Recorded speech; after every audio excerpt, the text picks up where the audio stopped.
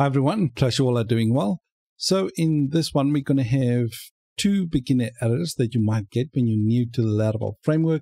And the first one will be as follows. The SQL, unknown database Laravel, this one right here. Okay, so what this actually means is just your environment file. Let's quickly go there. Right, now if you go to your environment file, right, this one right here, you go to, this is your installation, you go to the .env file right here, and you will see the database name right here. So with the default installation will normally be the name of the application you name. In this case, it will be Laravel Error. So I just wanted to do that. So let's go to Laravel Error. So if you see that, just make sure that you in your database, you actually got a table named Laravel Error. So let's quickly go there. Right, if you're using PHP-MyAdmin, then you can obviously see all your tables, your databases right here. Okay, so if you want to create a new one, just name it right here, and then you press the create. All right, in order to fix it. Right, so I already have the Laravel error right here, the database name, so I don't have to create one. Just type in the name and you press create. Then whatever you named it in the database, you put it in here. All right.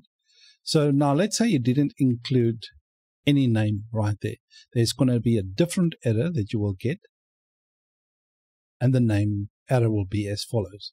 SQLSTATE invalid catalog name.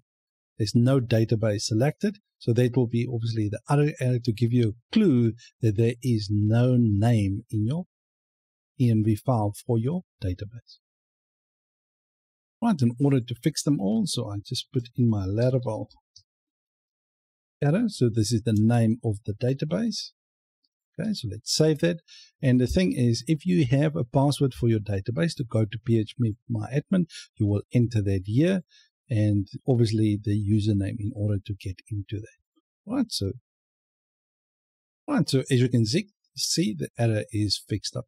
Right, so thank you guys for watching, and if you liked the video, please give it a like, and if you have any questions, feedback or suggestions for any future errors that you may want me to fix for you, please leave it for me in the comment section, or just to explain it a little bit better why you actually getting the error and you might not understand it and things like that. All right, thank you guys, and see you in the next one. Adios.